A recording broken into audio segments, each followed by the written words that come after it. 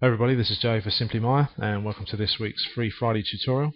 This week we're going to be looking at the Use Background shader. It's a shader that enables you to incorporate 3D objects into 2D images, and also enable you to cast shadows across the 2D image from your objects, and then you can go into a compositing software or some photo imaging software like Photoshop and put the elements together and come up with a half decent image. So to get started, to give you a better idea, we're first going to create a camera, and we're going to look through that camera. There we go. I'm just going to move it down a little bit. There we go. And then what we're going to do next is we're going to create an image plane.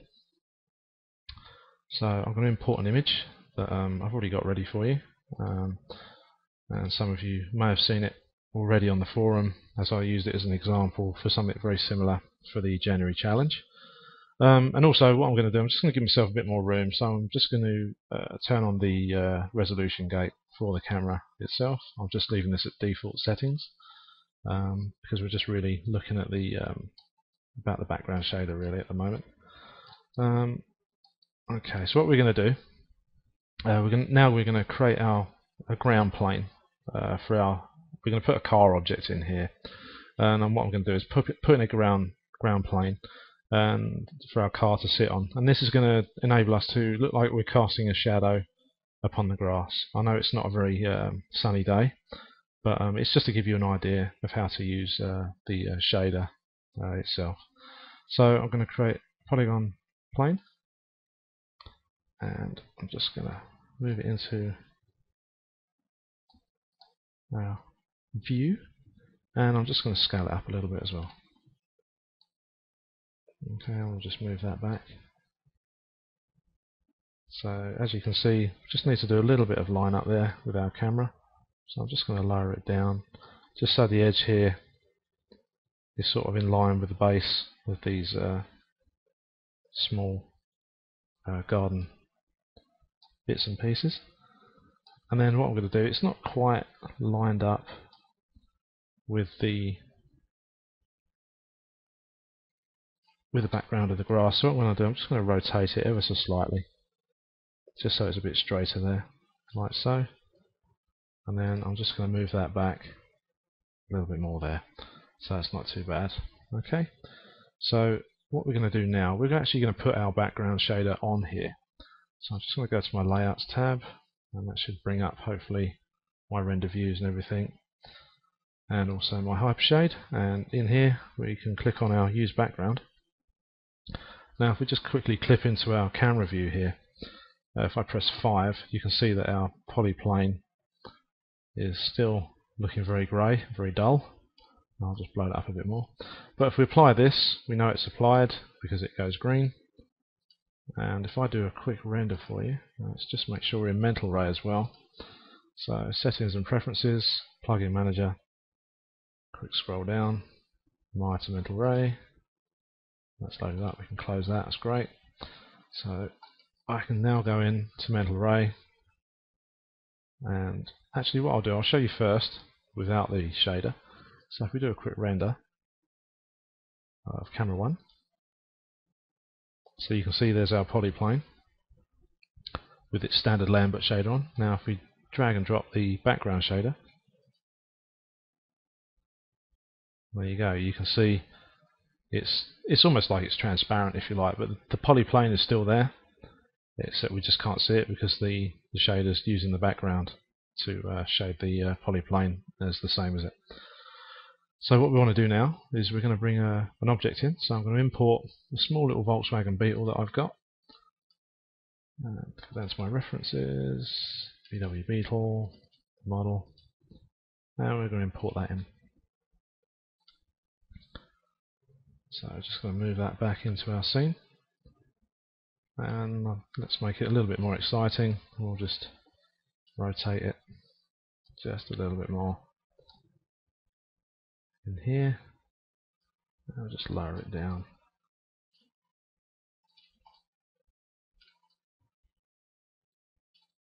Like so. I think I'll just move it back a little bit. There we go. So if we do a quick render again, let's just blow this up so you can see it.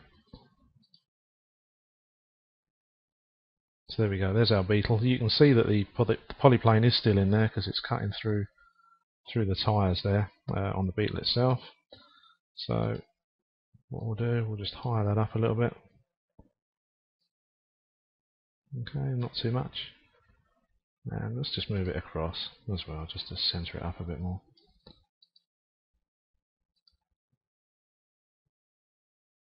There we go, so that's a bit better. So as you can see, it's still sitting on our grass, but it looks a bit dodgy because there's no shadows or anything like that. So what we're going to do, I'm going to add a light into the scene. So I'm just going to use a directional light for this exercise. And I'm just going to scale it up a little bit. Let's just bring that in. There we go.